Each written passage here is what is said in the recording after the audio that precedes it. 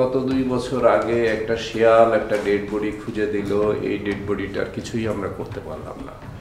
তাহলে আমরা মানুষ হিসেবে কি ব্যর্থ নাকি সাকসেস? ওনাকে থানায় নিয়ে চলো।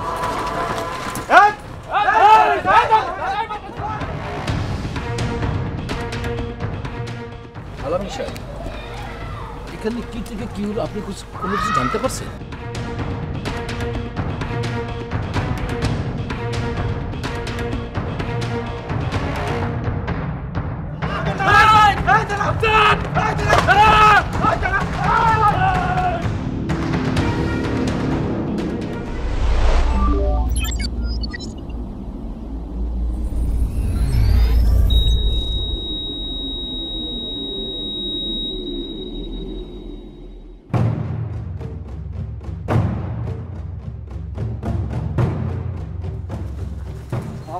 স্যার,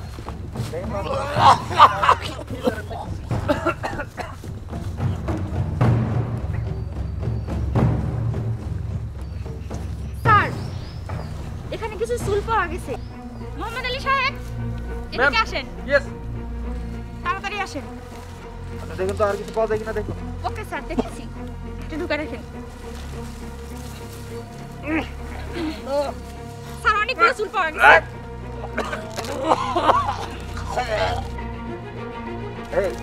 আপনি এগুলো রাখুন। আর পারভেজ সাহেব, জি স্যার, আপনি কাজ করুন, ওই লোক জায়গার ব্যবস্থা করুন, লাস্ট ওঠানোর ব্যবস্থা করুন। যান, দ্রুত যান, যান যান যান। Okay sir.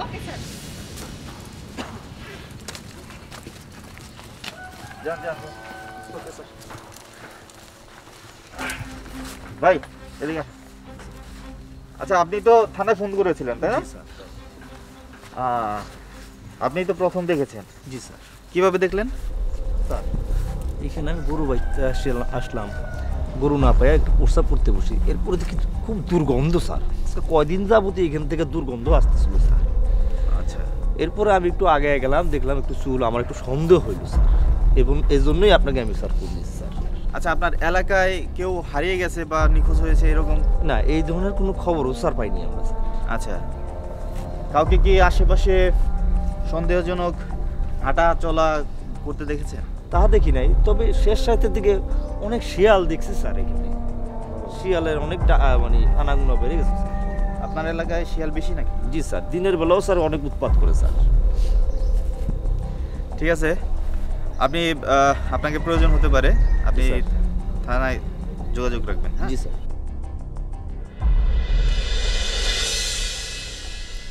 কি একা একা বসে আছে মন খারাপ করে? না, জানো, আমার যখন মনটা খুব বেশি ভালো থাকে না, আমি এই জায়গাটা এসে বসি। এই যে সোফাটা দেখতেছো না, 4,000 টাকা কিনছি, একটু সেকেন্ড হ্যান্ড যদিও, তারপর অনেক ভালো, মজবুত, সুন্দর লাগে না? হ্যাঁ, শুধু এই পাশে একটু ছেঁড়া আছে। এইটা কোনো বিষয় না, একটু কম দামের সেরা ফেরা দুইটা থাকতে পারে। আসলে যে আমি কিনছি, আমার যে কেনার ইচ্ছাটা আছে, এইটাই আমি তোমার বুঝাইতে চাইছি। আমার মনটা খুব খারাপ জানো, তোমার একদম জরুরি অবস্থায় বিয়ে করে নিয়ে এলাম, একটা নতুন শাড়ি চুরি দিতে পারলাম না, এই 3 পিস পরাই তোমার নিয়ে এলাম। তুমি কোনো চিন্তা করো না, আমি তোমার মার্কেটে নিয়ে ইচ্ছা মতো যা মন চাই কিনে দেবো, তুমি যেইটা পছন্দ করবা আমি ওইটাই কিনে দেবো। আচ্ছা ঠিক আছে, আর একটা কথা, আমাদের বিয়ের কাবিলনামার কাগজ কবে দিবে? আরে দূরও পাগলি, তুমি এই নিয়ে চিন্তা করতেছো কেন? আমি নিজে কাজী অফিস দিয়ে যাই ওটা নিয়ে আসবো, এটা নিয়ে তুমি টেনশন করো না। তুমি অবশ্য ভাবতেছো আমার বয়সটা একটু মনে হয় বেশি, তা আসলে আমি কিন্তু অনেক কচি, অনেক ভালো একটা মন আমার মধ্যে। মনে হইতেছে যে আমি মনে আরো আগে বিয়ে শাদী করছি, আসলে না, আমি তোমারই প্রথম বিয়ে করছি, তুমি আমার প্রথম বউ। তোমার মতো করে আমার আগে কেউ কখনো ভালোবাসে নাই। আগে মানে? আরে না না, আগে মানে হইলো কি, ধরো আমার বন্ধু বান্ধব, আত্মীয় স্বজন, মা বাপ, কেউ এরকম করে ভালোবাসে নাই। তুমি এত ভালোবাসো দেখেই আমার তোমার এত ভালো লাগছে, আমি তোমার বিয়ে করে নিয়ে আইছি। তুমি আমার প্রথম বউ। তুমি মনে করছো তুমি আমার প্রথম, তুমি আমার প্রথম না, তুমি হইলা গিয়ে আমার 3 নাম্বার। দর্শক, ক্রাইম পেট্রোল একটি সত্য ঘটনা দেখার আমন্ত্রণ। আজ দেখবেন গাজীপুর জেলার শ্রীপুর থানায় ঘটে যাওয়া একটি নির্মম সত্য কাহিনী। অর্ধগলিত লাশ মাটির নিচে একজন তরুণীর, পরিচয়বিহীন। পুলিশ কি করেছিল জানতে হলে দেখতে থাকুন ক্রাইম পেট্রোল একটি সত্য ঘটনা। শিখা বাড়িতে আছো নাকি? শিখা, ও মা শিখা, আরে বাড়িতে আছো নাকি? মা এটা গেল কই? কোনো সারা শব্দ পাইতেছি না। আরে দুধ নিয়ে আইছি তো তোমার জন্য। মা শিখা বাড়িতে আছো নাকি?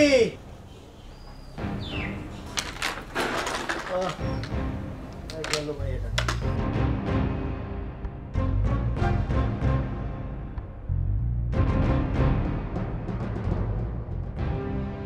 আচ্ছা ভাই, শিখা কই গেছে জানেন?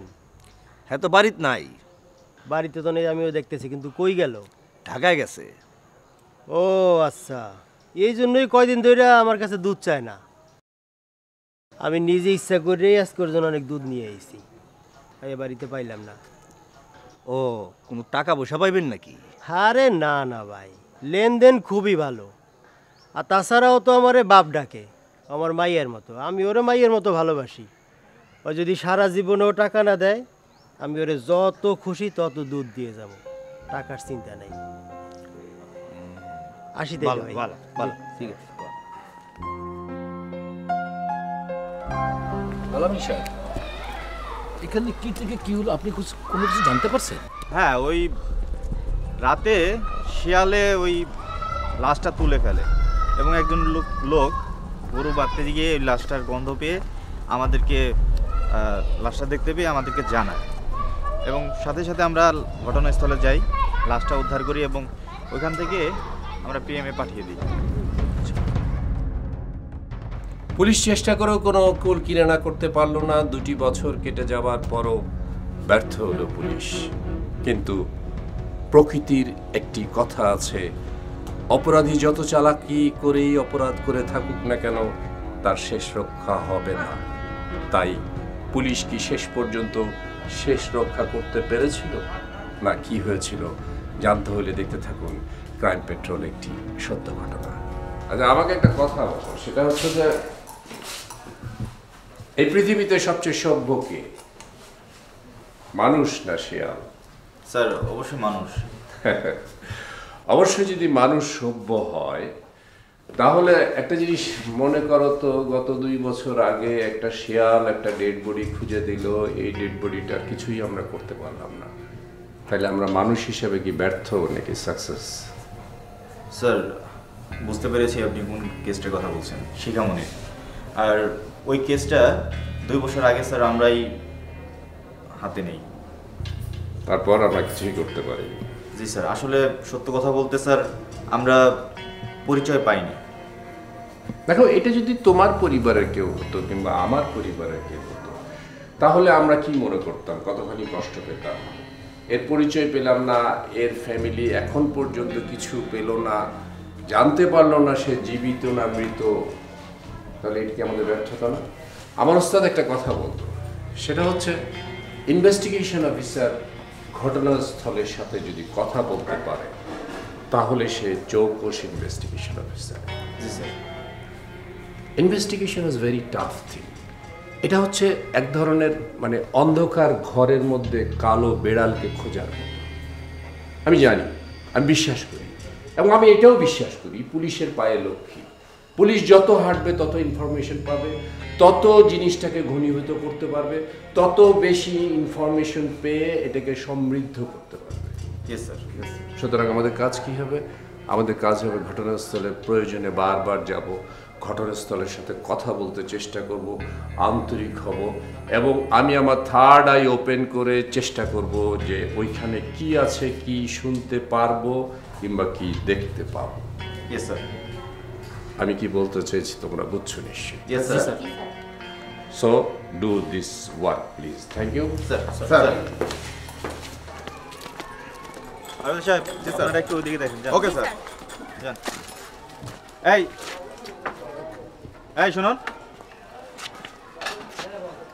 আপনি এখানে দাঁড়িয়ে রইলেন কেন? ওইদিকে যান, ওই যে ওনাদের সাথে যান। আপনি তো নিশ্চয়ই এই এলাকার। আচ্ছা, আপনার কাছ থেকে আমি 2 বছর আগের একটা ঘটনা জানতে চাচ্ছি। বস্তাবন্দি লাশ পুঁতে রাখা হয়েছিল, সেটা সম্বন্ধে আপনি কিছু বলতে পারেন?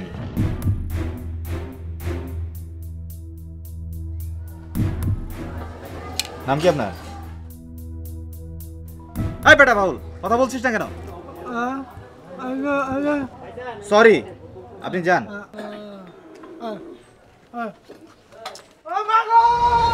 এই দাঁড়া দাঁড়া, এই দাঁড়া, দাঁড়া।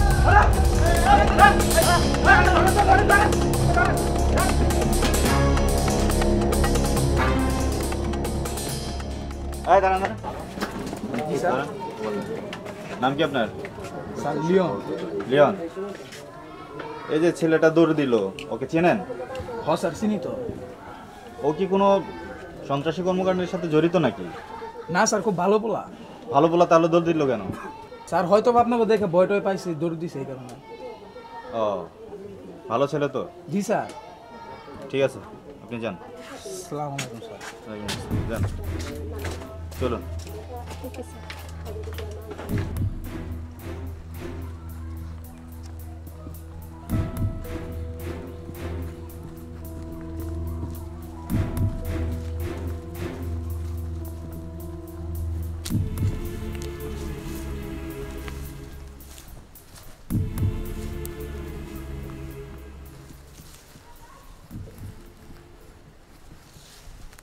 আচ্ছা, যেদিন লাশটা তোলা হয় সেদিন কি আপনি ছিলেন?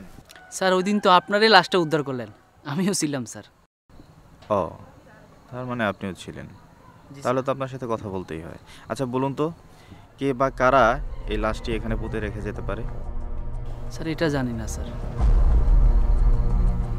আপনি নির্দ্বিধায় আমাদেরকে বলতে পারেন, আপনার বিষয়টা গোপন রাখা হবে। লাশ পর 14-15 দিন আগে একজন লোককে দেখছি অস্থিরভাবে এখানে ঘোরাফেরা করতে।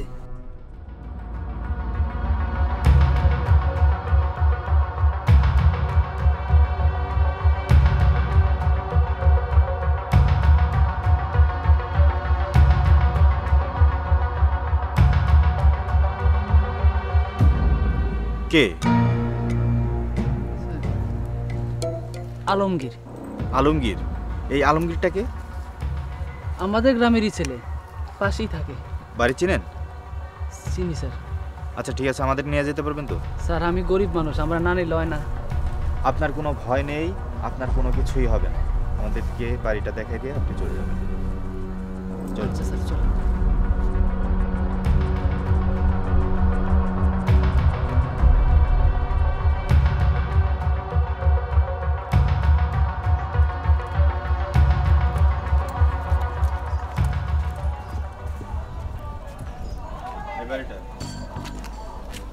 আচ্ছা, ছেলেটা দেখতে কেমন? দেখতে একটু লম্বা, আমার থেকে দুটো বাংলা, কিন্তু ফর্সা আছে স্যার। আচ্ছা ঠিক আছে, আপনি আপনি তাহলে চলে যান। জি স্যার।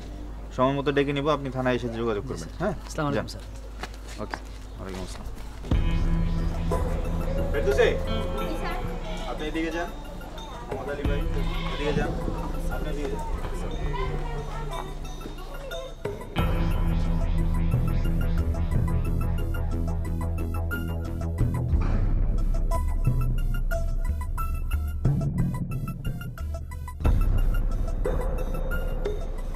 পারভেজ? জি স্যার।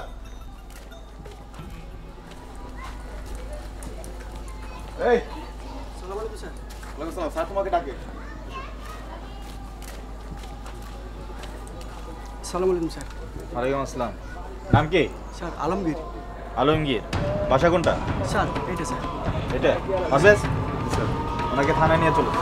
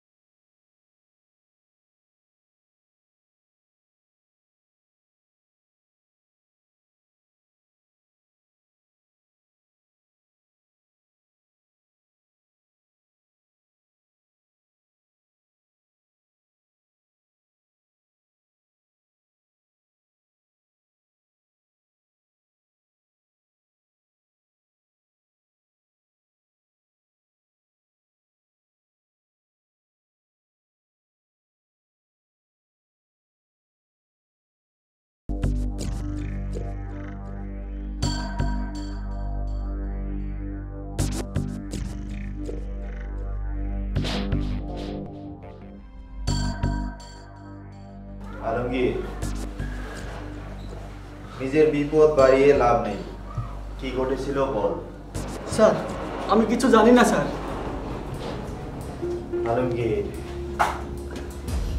পৃথিবীতে সবচেয়ে বড় বোকা সেই যে নিজের ভালো বোঝে না। তুই যদি নিজের ভালো চাস তাহলে যা জানিস বলে দে। তুই যদি সত্যি বলিস তাহলে আমি তোকে হেল্প করব, যাতে তোর জীবনে কম বিপদ নেমে আসে। সত্যি বলছি স্যার, আমি খুন করি নাই স্যার। না, তুই তো ভালোভাবে বলবি না। মোহাম্মদ আলী স্যার, দেখুন তো একটু। এই বল বল, সত্যি করে বল। ভালো করে জানে বল বল। এখন তোমার তো বলে দেবে আমি কিছু জানি না। বল, কিভাবে বের করতে হয় কথা আমি ভালো করে জানি। বল বল। মোহাম্মদ আলী, স্যার, কি বললি তুই?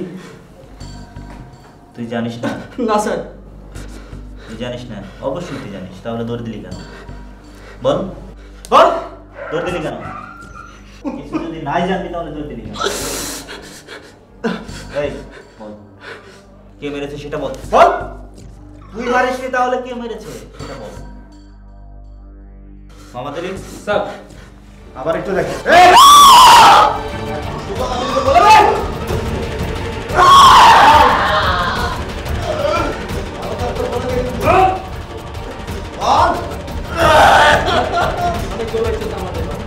স্যার সত্যি কথা বললে কি আমাদের সাইডা দিবেন? হাত ছেড়ে দিবি, বল বল, কে কি করেছে? স্যার আমার চাচাই খুন করছে স্যার। চাচা? এই চাচাটাকে? Sir Muksed sir. Muksed?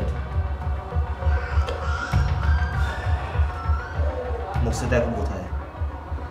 Sir খুন করার পর স্যার গ্রামে ছিল স্যার, কয়েকদিন পর স্যার গ্রাম থেকে চলে গেছে স্যার। গ্রাম থেকে চলে গেছে? কোথায় গেছে?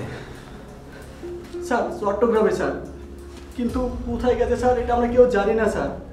আমাদের কারোর সাথে কোনো যোগাযোগ নাই। যোগাযোগ নাই? যোগাযোগ করবে পুলিশ। আচ্ছা, এই মুকসেদের সাথে ভালো সম্পর্ক আছে কার সেটা বল। স্যার লিয়াকত নামের একজনের সাথে স্যার চাচার ভালো সম্পর্ক ছিল স্যার। এই লিয়াকতের বাড়িটা কোথায়? স্যার শ্রীপুর গ্রামে স্যার, বাসন বাজারের পাশে থাকে স্যার। গুড। স্যার আমার সারবেন না স্যার? যত বোকা সাজার ভান তুই করিস তত বোকা তুই না। আগে মুকসেদকে পাই, তারপর দেখা যাবে। চলো। সত্যি বলছি স্যার, আমি খুন করি নাই স্যার, আমি খালি পুঁতে ফেলানোর সময় ছিলাম স্যার। কিভাবে পুঁতলি বল। স্যার চাচা একটা কোদাল দিছিল স্যার, ওইটা দিয়ে মাটিতে পুঁতে রাখছি স্যার। এটা কখন? স্যার এটা রাত 11টার দিকে স্যার। 11টার দিকে? কখন ফোন করেছিস সেটা বল। স্যার সন্ধ্যার পরে স্যার। সন্ধ্যার পরে ফোন করেছিস? তোদের জীবনেও সন্ধ্যা নেমে আসবে, বুঝেছিস?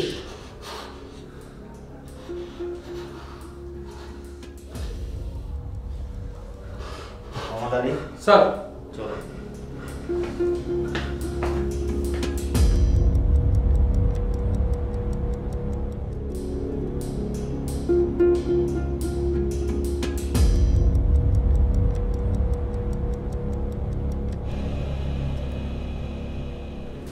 বলতেছিলেন আপনি জানি আলমগীর, ওই আলমগীর কি বলেছে? স্যার ওর কাছে জিজ্ঞাসাবাদে অনেক তথ্য বেরিয়ে আসছে স্যার। দুইটা নাম উঠে এসেছে স্যার, একটা হচ্ছে মুকসেদ এবং লিয়াকত। মুকসেদ হচ্ছে স্যার একমাত্র খুনি। ও যখন আলমগীরের চাচা? জি, আলমগীরের চাচা। ও যখন খুন করে তখন আলমগীর ছিল না, কিন্তু স্যার লাশ পুঁতে রাখতে ও সহযোগিতা করেছে। আলমগীরের সাথে মুকসেদের যোগাযোগ আছে? না স্যার, ও এখন আর যোগাযোগ নাই। একটা জিনিস মনে করেন, সেটা হচ্ছে মুকসেদ এতদিন ঘটনার পরে সে বাসায় ছিল, এলাকায় ছিল। আমরা যখন ডেড বডিটা পেয়ে গেলাম তখন সে গা ঢাকা দিল, তার মানে হচ্ছে সে অনেক সাহসী একজন ক্রিমিনাল। স্যার ওর সাথে আলমগীরের যোগাযোগ নাই, তাই না? আলমগীরের স্যার যোগাযোগ নাই। ভাই যদি না থেকে থাকে, নাও থাকতে পারে, তবে মোকসেদের যে আরেকজন রিলেটিভ কি নাম বললেন? লিয়াকত স্যার। লিয়াকতের সাথে যোগাযোগ থাকতে পারে। কাজ করেন, আলমগীরকে কোর্টে পাঠিয়ে রিমান্ডের ব্যবস্থা করবেন 7 দিনের। স্যার এর মধ্যে লিয়াকতকে খুঁজে বের করবেন। স্যার লিয়াকতকে পেলে আমরা ইনশাআল্লাহ ডিটেক্ট করতে পারবো। ঠিক আছে স্যার? প্রিপারেশন নেন, আর একটু পরে আসবেন, আমি কথা বলবো। স্যার এই লাল ফাইলটা নিয়ে আসেন। স্যার, এই যে গতকালকে যে রিপোর্টটা দিয়েছিলেন, এই যে সেই রিপোর্টটার ডিটেইলস এখানে আছে। তারা প্রস্তুত হয়ে যান, আমরা লিয়াকতকে ধরার জন্য একটু পরেই রওনা হবো। ঠিক আছে? Okay sir. দেখি ফাইলটা। স্যার এটা আগামীকালকে। ওকে।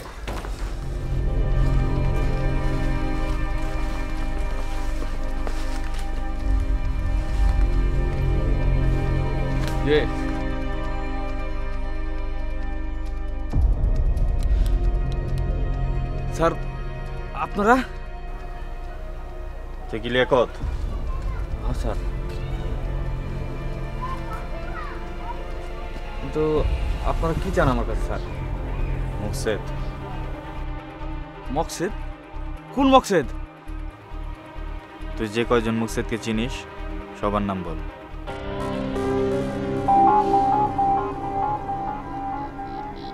স্যার আমি একজন মকসেদের চিনি স্যার। হ্যাঁ তো বাসন থাকে স্যার। কোন বাসন? বাসন সারম বাড়ি এলাকায় স্যার। আর হ্যাঁ যে বাসায় ভাড়া থাকে না স্যার, হ্যাঁ অরিজিনাল বাড়ি তো কাপাসিয়া স্যার।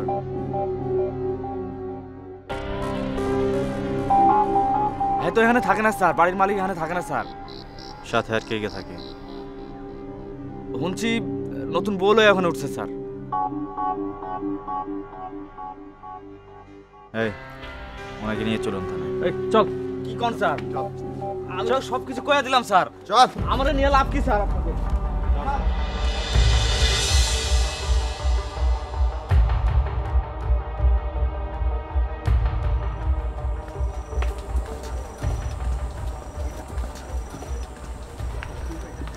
ওয়ালাইকুম আসসালাম। আপনি কি বাজার? জি স্যার। আচ্ছা, বাসা কোনটা? স্যার ওই তো বাসা। আপনার নামই তো বলেছিল, তাই না? চলো।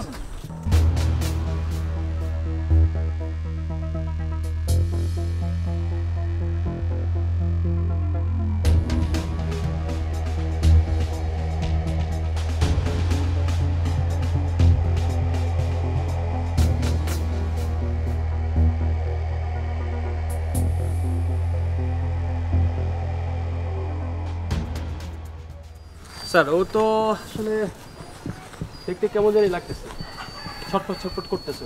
না, সোর্সরা এরকমই হয়। সোর্স কি আপনার এটা? বলতে পারেন আমারই। আচ্ছা আচ্ছা, তা ঠিক আছে।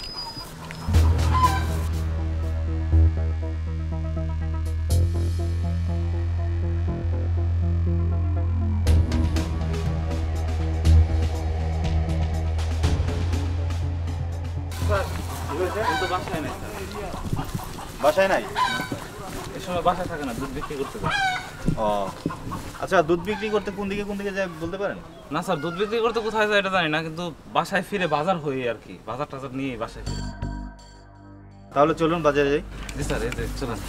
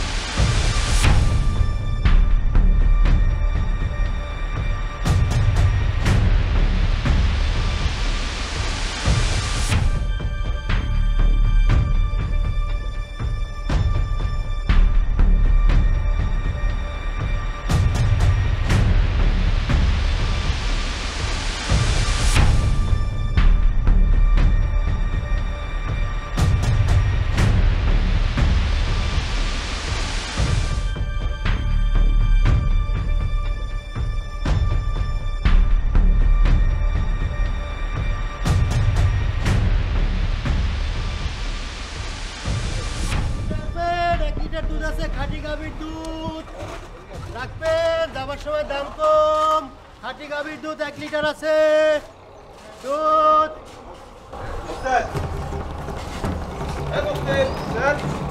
দাঁড়া বলছি।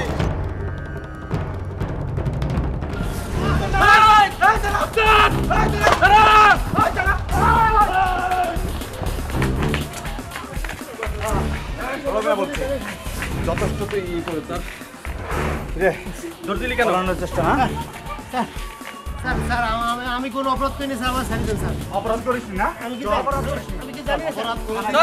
থানায় চল। স্যার স্যার আমি ভালো মানুষ, আমি দুধ বেশি স্যার।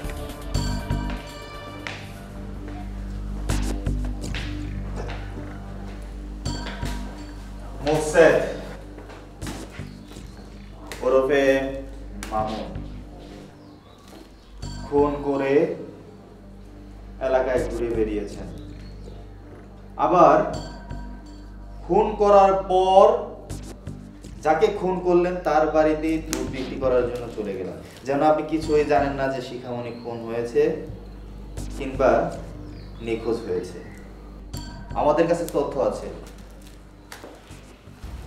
প্রথমে চট্টগ্রাম, তারপর ময়মনসিংহ, তারপর আবার ফিরে এলেন গাজীপুরে। মুখে মাস্ক পরে, নাম পাল্টিয়ে নতুন বউকে সাথে নিয়ে বেশ আরামেই ছিল, কিন্তু এবার আপনার আরামের ছন্দপতন ঘটবে। কেন খুন করেছিস বল? স্যার আমি খুন করিনি। খুন করিসনি না? খুন করিসনি? হ্যাঁ স্যার। আলমগীর আমাদের সব বলে দিয়েছে। কেন খুন করেছিস বল? আলমগীর আপনাকে কি কইছে স্যার? কি বলেছে? কি বলেছে? এই কি বলেছে? যে কুদাল দিয়ে তুই লাশ পুঁতে রেখেছিস সেই কুদাল আমাদের হাতে। বল কেন খুন করেছিস? স্যার আলমগীর মিথ্যা কইছে, আমি খুন করে বিশ্বাস করে স্যার আমি খুন করি নাই স্যার। মিথ্যা কথা বলেছে? হ্যাঁ স্যার। পারভেজ স্যার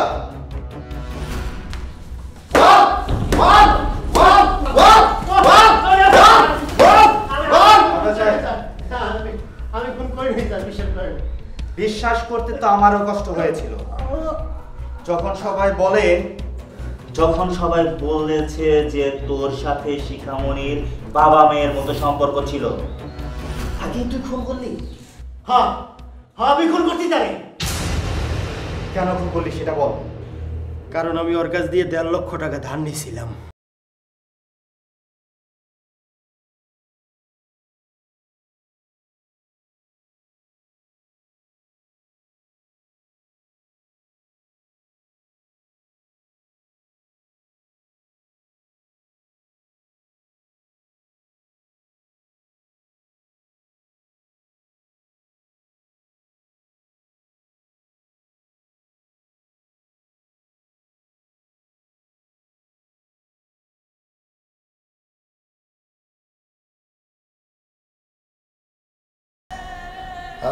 তুমি আমারে শরীর দেখে কইতেছ বুড়ো হয়ে গেছি, কিন্তু উপর দেখে 52 মনে হইলো, ভিতরটা কিন্তু এখনো 26।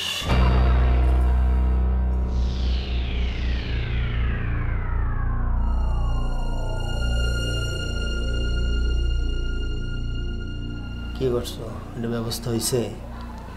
হ্যাঁ হয়েছে। তোমার জামাইরে কি কইছো? জামাইরে কইছি যে পুরান একটা গয়না পছন্দ হয়েছে, অল্প দামে কিনতে পারলে পরে বেশি দামে বিক্রি করে দিতে পারবো। খুবই ভালো করছো। আমিও চিন্তা করছি কয়েকটা গরু খামারে বাড়াবো। আবার গরু কিনবা? খামারে গরুটা বাড়াইলে আমার ব্যবসাটাও বেশি হবে, গরু বাড়বে, দুধটা একটু বেশি করে সাপ্লাই দিতে পারবে। আচ্ছা শুনো, ও কিন্তু তাড়াতাড়ি দেশে ফিরে আসবো, ও আসার আগে টাকাটা ফেরত দিতে হতো। তুমি কোনো টেনশন করো না, ও আসার আগে আমি সব তোমার হিসাব নিকাশ দেনা পাওনা ঠিক আছে।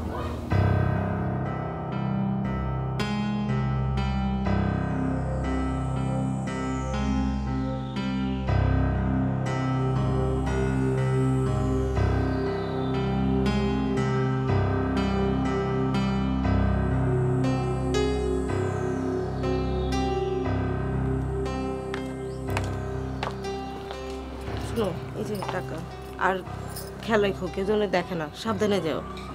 আরে তুমি এত টেনশন করো না, কারে কি কন লাগে এটা তো আমার জানা আছে। যে যেরকম প্রশ্ন করবে আমি তারে সেই রকম উত্তর দিয়ে দেবো। টেনশন করো না, ভালো থেকো। আচ্ছা গেলাম।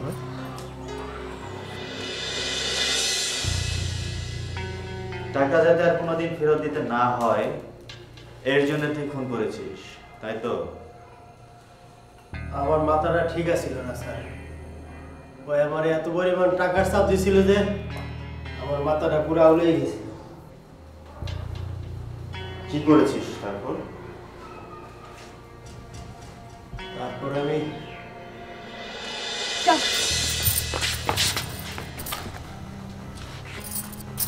কোথায় যাও?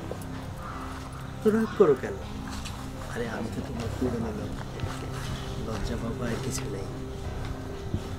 আর একটু সময় থাকো না। না, অনেক সময় হয়ে গেছে, থাকা যাবে না। আর একটু সময় প্লিজ থাকো না। ইস কি আবদার, মনে হয় আমি তার ঘরের বউ না? বই তো, শুধুমাত্র আমরা বিয়ে করিনি, মনে মনে তো আমরা বউ দুইজন স্বামী স্ত্রী। হয়েছে, আর ঢং করতে হবে না। ঢং না। আচ্ছা, তোমার না আজকে টাকা দেওয়ার কথা ছিল? ও সোনামণি, টাকা দেওয়ার কথা ছিল, কিন্তু টাকাটা তো এই মুহূর্তে আমার হাতে নাই। হাতে আসলে অবশ্যই তোমাকে দিয়ে দেবো। না, অনেক দেরি হয়ে গেছে, আর রিফাত বারবার জিজ্ঞেস করতেছে, আর আমি তো রিফাতকে বলছি আমি গয়না কিনবো, এখন আমি গয়না করতে দেখাবো রে। আহা, বলছো তাতে কি হয়েছে? কয়েকটা দিন একটু অপেক্ষা করতে বলো না, আমি গুছিয়ে সব টাকা তোমার দিয়ে দেবো। আচ্ছা, তোমার হাতে তো এখন টাকা নাই, তুমি এক কাজ করো, তুমি তো ওই টাকা দিয়ে গরু কিনছো, গরুটা বিক্রি করে দাও। আর কয়েকটা দিন একটু অপেক্ষা করো না, তুমি একটু বোঝো। তুমি তো বোঝো না আমারে, আমার তো একটু ঝামেলা যাইতেছে। আমার ব্যবসাটা ভালো হইলেই আমি তোমার সব টাকা দিয়ে দেবো, তুমি কোনো টেনশন করো না। স্বার্থপরের মতো কথা বলো না তো, ওটা তোমার সংসার, সংসার ঠিক রাখতে হয়, হয় না? রিফাতকে আমি কতভাবে বুঝাবো? তুমি কি একটা কথা বললা, আমি তোমার না কত ভালোবাসি। তুমি যদি আমার স্বার্থপর বলো তাহলে আমি কষ্ট পাই না? অনেক কষ্ট পাই। আমি তোমার অনেক ভালোবাসি, এই জন্য তো তোমার কইতেছি তুমি একটু ধৈর্য ধরো, পরে বুঝাও বুঝাও, আমি খুব তাড়াতাড়ি তোমার টাকাটা দিয়ে দেবো। খালি বলো বুঝাও বুঝাও, আর কত বুঝানো যায়? আরে তুমি তো বোঝো, তুমি একটা মেয়ে মানুষ না, তুমি বুঝাইলে পুরুষরা বোঝে। তুমি আমারে যেমন বুঝাও, রিফাতকে একটু বুঝাও, খুব তাড়াতাড়ি আমি তোমার টাকাটা দিয়ে দেবো। এই তুই এটা কি কইলি? মেয়ে মানুষ মানে? হ্যাঁ, তুই কি কইতে চাস? ওরে বুঝানোর লেগা ওরে আমি আদর্শ আগ করবো? হ্যাঁ, তুই এটা কইতে চাস? আরে না, তুমি ভুল বুঝো কেন শোনা? ভুল বুঝবি মানে? আমার কথা শোনো, আমার সামনে আসবি না। আমার কথা শোনো, আমাকে বোঝার চেষ্টা করো। কি শুনবো আমি তোর কথা? হ্যাঁ, তুমি আমারে যেমন বুঝাইতেছো না, আমি এইটা কইছি ওরে একটু বুঝাও, টাকাটা আসলে আমি তোমারে দিয়ে দেবো, একটা সপ্তাহ। তুই তো আসলেই খারাপ মানুষ, যে তুই আমার শরীর যাতে অন্য কেউ না ধরতে পারে, আর সে তুই আমার কইতেছস ওরে আমি বুঝাবো? হ্যাঁ, আই আরে আমি এইটা তোমারে কই নাকি, তুমি ভুল বুঝো না। শোনো আমার কথা শোনো, আমার লোক শোনা, তুমি বোঝার চেষ্টা করো, একটু বোঝার চেষ্টা করো। আমি তোমার অনেক ভালোবাসি, তুমি যেমন আমারে ভালোবাসো তুমি রিফাতকে একটু ভালোবাসি, বোঝানোর চেষ্টা করো। আমি খুব তাড়াতাড়ি তোমার টাকাটা দিয়ে দেবো, তুমি টেনশন করো না, খুব তাড়াতাড়ি দিয়ে দেবো। ছি ছি ছি ছি ছি, তোর লজ্জা করলো না? হ্যাঁ, তুই আমার ভালোবাসোস, হ্যাঁ আমি তোর ভালোবাসি না?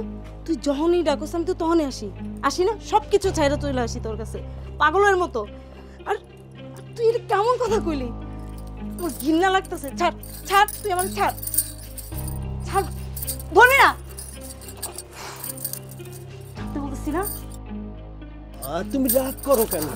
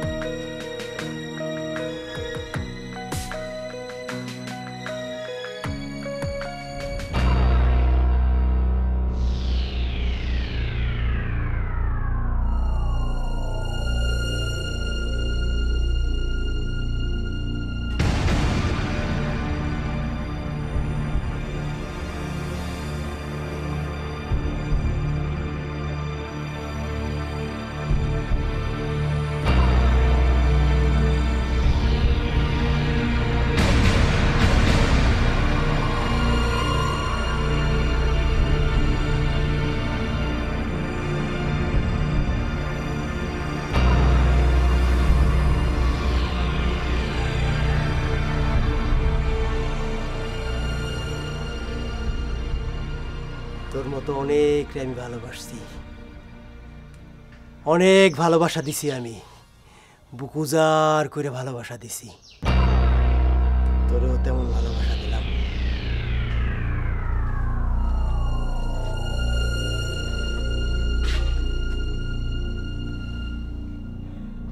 আলমগীর, একটা কোদাল লইয়া পুকুর পাড়ে কলা বাগানের দিকে আয়, দেরি করিস না, তাড়াতাড়ি চলে আয়।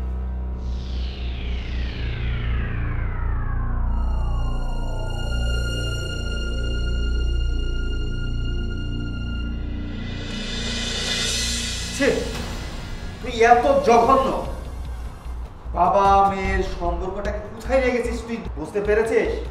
হ্যাঁ, বুঝতে পেরেছিস?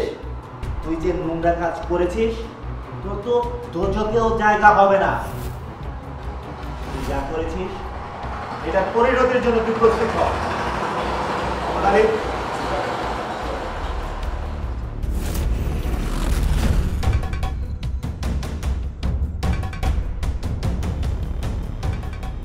দর্শক, এই ছিল আমাদের আজকের ক্রাইম পেট্রোল, একটি সত্য ঘটনা, সত্য সুন্দর, সত্য স্বচ্ছ, সত্য পরিষ্কার। অপরাধী যত সচেতন হয়েই অপরাধ করুক না কেন, তার শেষ রক্ষা হয় না, তার প্রমাণ আপনারা পেয়েছেন। দেখা হবে আগামী পর্বে নতুন কোনো সত্য ঘটনার সাথে। সে পর্যন্ত ভালো থাকবেন, সুস্থ থাকবেন, সতর্ক থাকবেন, আইনের প্রতি শ্রদ্ধাশীল হবেন। আল্লাহ হাফেজ।